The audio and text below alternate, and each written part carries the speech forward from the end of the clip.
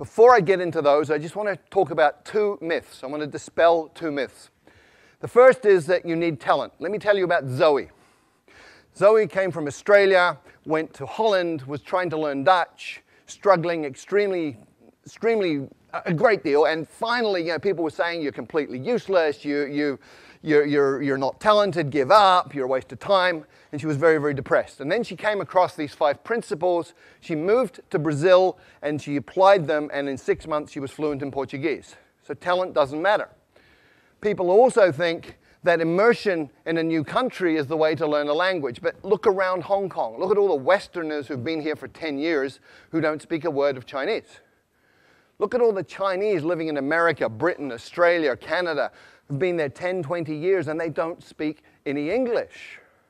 Immersion per se does not work. Why? Because a drowning man cannot learn to swim. When you don't speak a language, you're like a baby, and if you drop yourself into a context which is all adults talking about stuff over your head, you won't learn.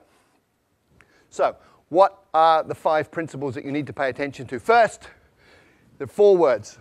Attention, meaning, relevance, and memory. And these interconnect in very, very important ways, especially when you're talking about learning. Come with me on a journey through a forest. You go on a walk through a forest, and you see something like this. Little marks on a tree. Maybe you pay attention, maybe you don't. You go another 50 meters, and you see this.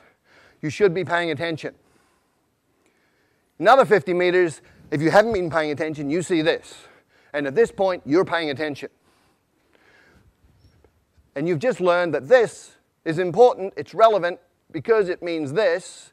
And anything that is related, any information related to your survival, is stuff that you're going to pay attention to, and therefore you're going to remember it. If it's related to your own personal goals, then you're going to pay attention to it. It's relevant, you're going to remember it.